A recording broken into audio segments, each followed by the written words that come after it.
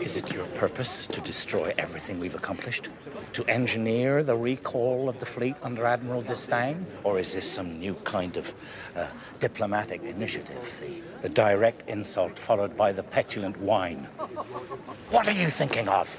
A good diplomat, Mr. Adams, observes much, acts little, and speaks softly. The Comte de Vergennes means to keep his hand beneath our chin, to prevent us from drowning, but not to keep our heads above the water. Have you learned nothing, Mr. Adams? If you continue to exasperate and antagonize these people. As I did in Philadelphia, and we declared independence, you'll recall. In Philadelphia, we negotiated independence. Well, you may be as patient and accommodating as you like, Doctor. But for myself, I will not voluntarily put on the chains of France while I am struggling to throw off those of Great Britain.